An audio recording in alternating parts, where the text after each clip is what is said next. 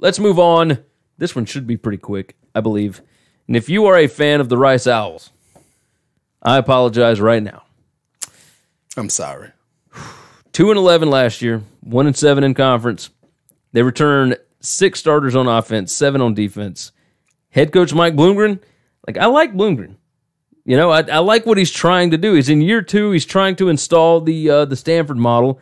It doesn't really fit Texas.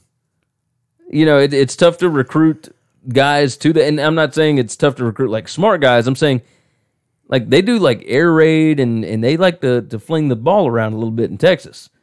And the Stanford model in the Houston area, I don't know if it fits. It didn't. It looked like this was not a very organized team last year. Number 103 in total defense. They had to play a ton of underclassmen in 2018, but they got 7 starters back. The defense did improve a little bit. I mean, the coach this year said that the defense is looking awesome in spring. The quarterback battle is down to senior grad transfer Tom Stewart from Harvard and redshirt freshman Wiley Green. Green played last year, but they, the 4-game thing to keep your year of eligibility, they did that with him. Running back Juno Otoviano. Jumo. I like that name. He's going to be super exciting. This dude's going to be able to do a lot. Absolutely brutal schedule here. At Army, Wake Forest, Texas, Baylor, Louisiana Tech, at UAB to start with. I think once you get hit so much to open the season, it is very difficult to come back from. This schedule is brutal from top to bottom. I can't find a single win. I hate doing it. I got him goose egg. I got him 0-12. I hate doing it. I did the same thing. We talked about this right before the show. We go over this every time. We never really talk and compare notes until we get here to do it. Yeah. And I always try to find one win. And I thought, before I even went into it, I'm going to have them beating UTEP.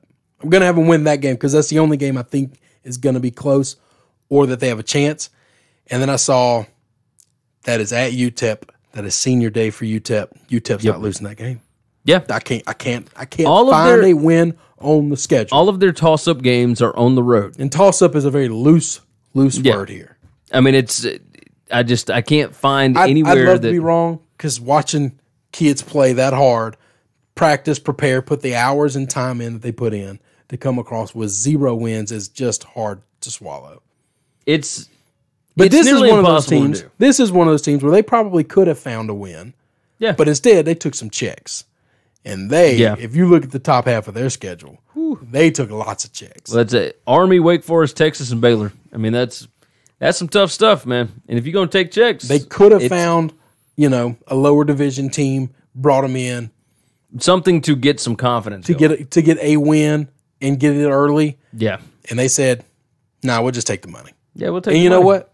I kind of like that. I mean, cheers to them. Take the money, but man, it's you gotta to get out of a losing culture. You have to win at some point, so you got to be able to schedule some wins sometimes. And they have not done that whatsoever. Rice, we both got them 0-12. I mean, if you went to Rice, comment in, tell us what we're missing. Because I cannot find one. Or if you just need a place to lament, it's a safe spot. Yeah, we're safe. Just talk to us. We'll help you out a little bit. We'll talk you through this. We've been fans of some bad teams. Yeah, Chris was a fan of the Browns when they went 0-16. Y'all only got 12 games. They had 16. That's right. So now the good thing is, Bloomberg gives you a little bit of hope. So maybe things can turn around. But I don't think it's happening this year.